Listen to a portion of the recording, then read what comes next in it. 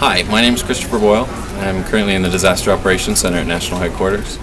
Anytime there's a relief operation established, the American Red Cross provides meals, shelter, and relief supplies to those affected by disaster, such as the flooding and tornadoes in the southern states. Here at the Disaster Operations Center, we provide technical guidance and support to the relief operation throughout its duration.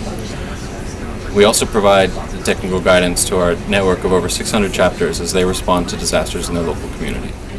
We thank you for your support, and if you'd like to learn more about the American Red Cross, please visit our website, www.redcross.org. Thank you.